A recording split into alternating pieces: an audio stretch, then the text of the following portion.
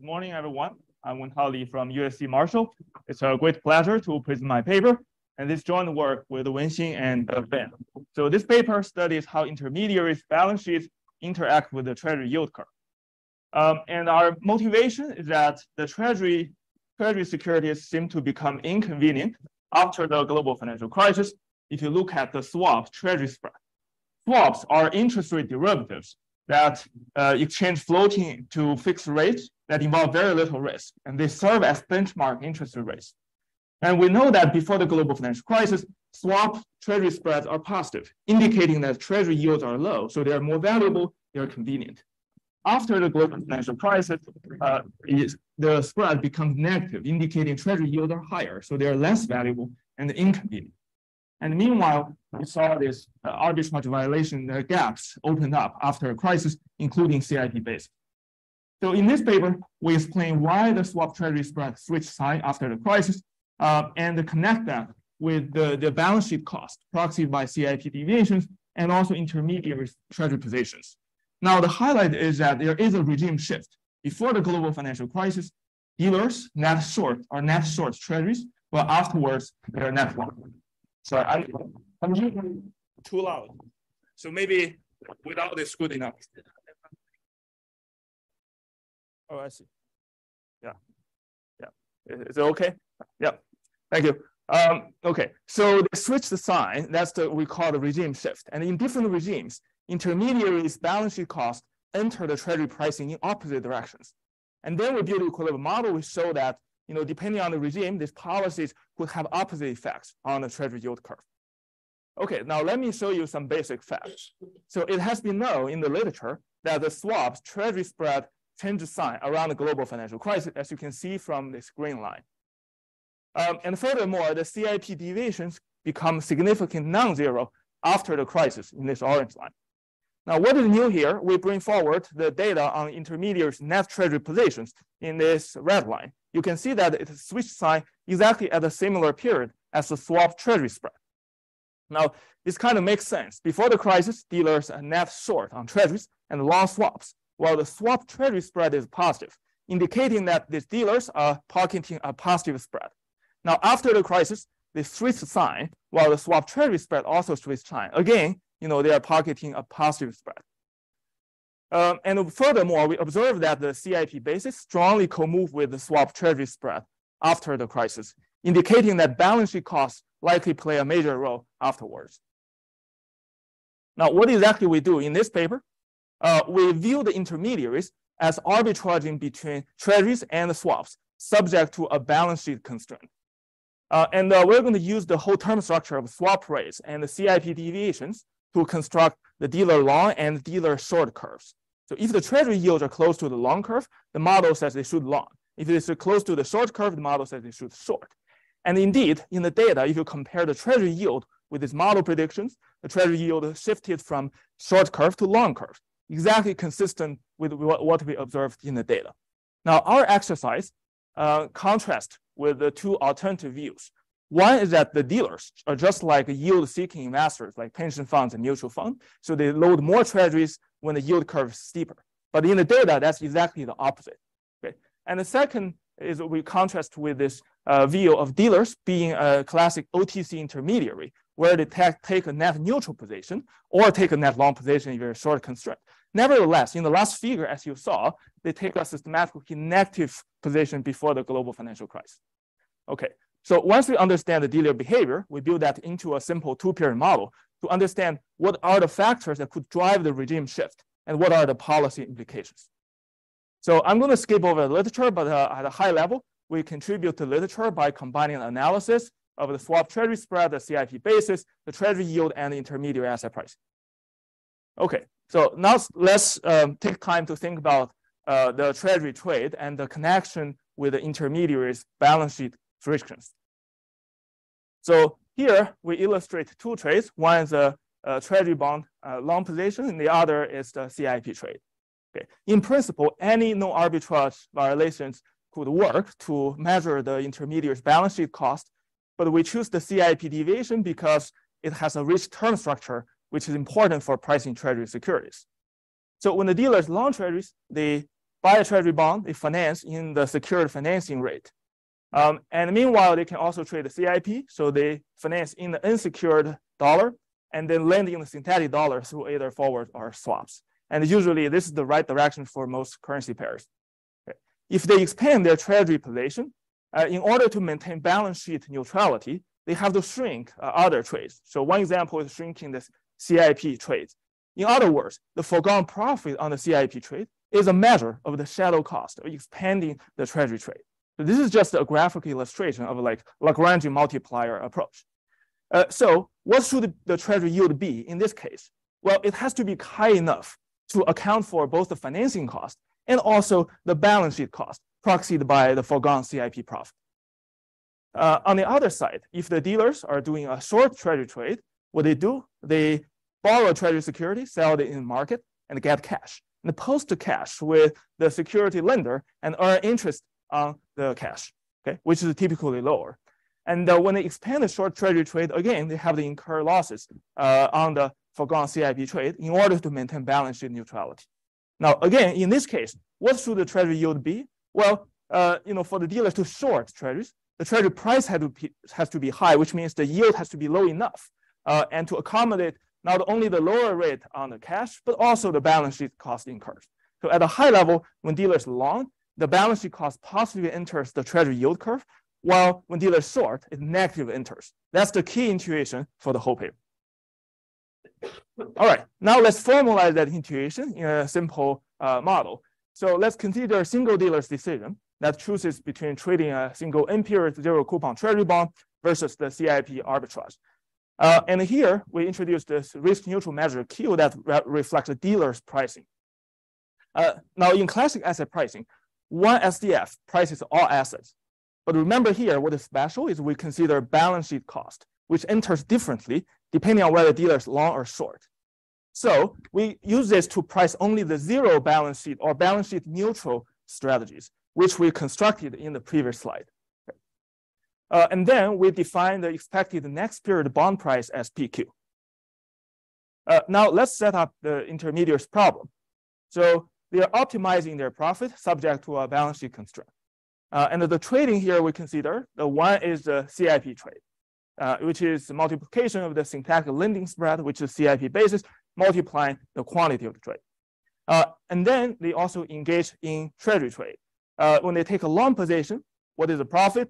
Well, they can sell the treasury next period, which is PQ, divided by the purchase price. And that's a gross return.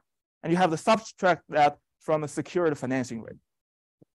And if they short, then next period, they can earn the principal plus cash on the cash collateral. But they have to buy back treasury, which is the cost. So that's the second part. Right? And of course, it's subject to the balance sheet constraint, which is important. And this resembles a supplementary leverage ratio. And in reality, in a multi-period model, the expectation of this binding also plays a role. And furthermore, I want to highlight that this model captures risk adjustment and the risk-based regulation implicitly in the Q measure and the risk adjustment. All right, now we can actually solve this model by pencil or paper. If I gave you 5 minutes, probably you can solve it. But let me just directly jump to the result. So you can see that the treasury price is equal to the next period expected price divided by some discount rate. Now to understand the intuition, let's consider a very simple case, a one period treasury bond, which matures next period. And let's do log linearization so we have this linear equation. So in the law regime, the treasury yield is basically the financing rate plus a balance sheet cost adjustment. And this is just the CIP basis. Okay? You can express this in terms of a swap treasury spread, which is the green line we observed initially in the graph. Now, it's going to be a minus of the balance sheet cost plus a funding benefit. So let me explain the intuition. So when the intermediaries are long treasuries, and if their balance sheet costs go up, they would require the treasury yield to go up, which means the swap treasury spread to go down. So that's why there's a negative sign. Okay, and also the funding benefit would drive down treasury yield, which means drive up the swap spread. Now, whether this is positive or negative is a battle between the two terms. Before the global financial crisis, after the global financial crisis, we know that dealers take a long treasury position, And their balance sheet cost is quite significant, also varies a lot over time. And that dominates the second term. That's why we observe a negative swap treasury spread. And also that drives a close connection between the CIP basis and the swap spread. Now, in the short regime, we can have a similar expression. We do the simple case, and you can see that the treasury yield now has a similar expression. Now, let me directly jump to the swap treasury spread. So now the swap treasury spread has a positive term on balance sheet cost, which is exactly opposite from the long regime.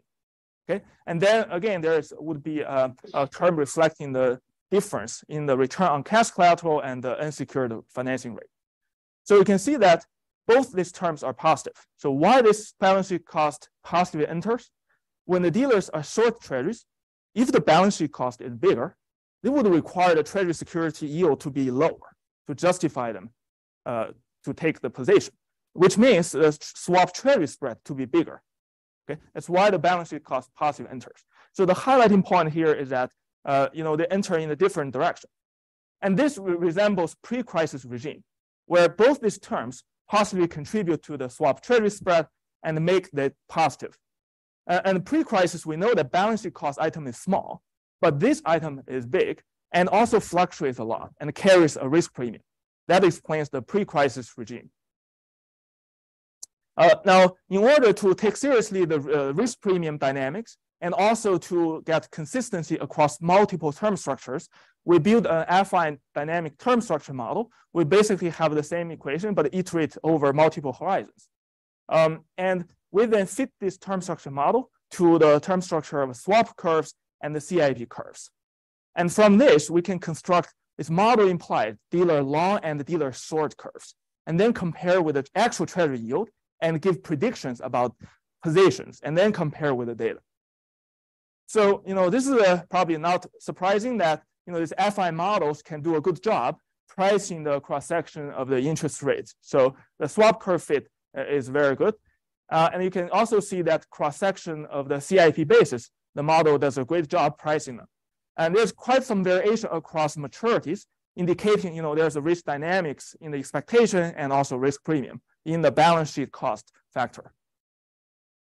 And then we can compare the actual treasury yield with model-generated dealer net long curve and dealer short curve. I know this is kind of small, so let's zoom into a bigger one. So let's see the 10-year maturity. Okay, so according to the model, if the treasury yield is close to the net short curve, they should definitely go short. And you can see that before the crisis, that's exactly the case. So the treasury yield is very close to this red line, which is the net short curve. After the global financial crisis, you can see that the treasury yield jumps to the net long curve, and model says they should definitely long. And if you still remember in the first graph, that's exactly consistent with the actual dealer's net treasury position. And we can actually do a stronger version of this exercise by defining a so-called relative treasury yield index. So this index measures how close the treasury yield is to the long curve versus short curve. So if the actual treasury yield is right in the middle, then it's 0. If it's close to the long, then it's more positive. Okay. Again, this relative yield index is constructed from model predictions where we do not feed any treasury information. So think about this as out-of-sample prediction. And then we also put this together with the dealer's position. So if you add extra assumptions on the model, this relative yield index would predict the dealer's positions. And you can see that that's kind of consistent, and particularly the switching point of the sign from negative to positive. All right, I think so far I convinced you that is a good description of the dealer behavior. And now we're going to embed that into an equilibrium model because we're trying to understand what factors could drive the regime shift and the potential policy implications. So in this model, we have the same intermediary behavior as I already set up, but we're going to endogenize the treasury yield and also the synthetic lending rate, okay? So the dealers are having the same problem with the balance sheet constraint. We introduce two types of investors. One is the real money investors like pension funds and the mutual funds. So they're like the yield-seeking behavior. And you can see that their demand is an increasing function of the treasury bond holding return minus the T-bill return. So they're comparing the holding the bond return versus the bill return. If it's higher, they would load more on the Treasury bond. Okay, so they're like the yield-seeking investor. And furthermore, we also introduced these foreign investors who has their foreign position. Think about this: Japanese life insurance companies who have Japanese yen liability, but they want to invest in dollar. So they swap their yen liability into dollar, obtaining effectively a synthetic financing rate. And remember, this is coming from the dealer. So it's going to incorporate the balance sheet cost. And that's their demand function. Again, they're also kind of yield seeking, but their benchmark financing rate is synthetic dollar rate. For each unit of bond demand, therefore, they also demand synthetic dollar. And then we clear both the markets. So for the Treasury market, the government supplies nominal bonds, and multiplying the price, that's the market value of the total supply, that should be equal to the total demand, which is the dealer demand. This is a Q bond, plus some other investors, which are yield seeking. And you can see that by setting this Treasury market clearing in this way, we are actually imposing a pretty strong assumption. That is, when the yield curve, when the term premium is steeper, these other investors are demanding more Treasury securities, which means dealers have to behave the opposite way, meaning that their position has to be negatively correlated with the yield term with the term premium. Okay, so then we also clear the synthetic lending market where the the synthetic lending supply from the dealer should be equal to the demand. But now let's first look at this actual dealer's position and the term premium. That's exactly consistent with our model's setup. That is, dealers reduce their position when the term premium is steeper, contrary to the yield-seeking behavior like pension fund. And I want to highlight that it is very different from the mechanism of Yerman 2020, where the dealer's position increases when the term premium is higher. All right. Then we solve the model. So for the sake of time, I'm just to summarize the key results. So we get a unique equilibrium featured different regimes. So we have long regime, short regime. Also, there's a less important intermediate regime where dealers take zero position. And what drives the regime? Well, there are two factors. One is the bond supply, and the other is the term premium. So before the global financial crisis, the total amount of Treasury supply is not as large, and the dealers take a short position, effectively creating more supply to cater the demand. Afterwards, there was a significant expansion of a Treasury supply, and the dealer had to take the other side and to subsume the extra supply and take a long position. And furthermore, we have a secular decline in this term premium, which drive down the other investor demand for Treasuries. Again, that drives more position for the dealers and drive up their Treasury holding. Our model sheds light on a very important event about the Treasury market fragility that happened in March 2020. We all know that typically in time of crisis, Treasury yield should go down because flight to liquidity. But in March 2020, the long-term Treasury yield actually spiked, which was very unusual. And so far, the standard view from the literature is that it's coming from a large selling pressure from mutual funds and foreign investors, as documented by Nego and Song's paper. So I think this paper, we provide a complementary view that does not rely on the direction of the client shocks. So just think about any crisis as a shock to the intermediary's balance sheet. Okay, so the balance sheet cost suddenly spiked. If the intermediaries are taking a short position, just like a pre-crisis regime on Treasuries, then when the balance sheet cost spike, they're demanding the Treasury yield to go down to justify them still in the market and to be marginal. And that drives down the Treasury yield. Well, after the global financial crisis, they're taking a long position. So if their balance sheet cost spiked, they're requiring the Treasury yield to go up to justify them to be still in the market. Now that provides a complementary view on the event that happened in the pandemic.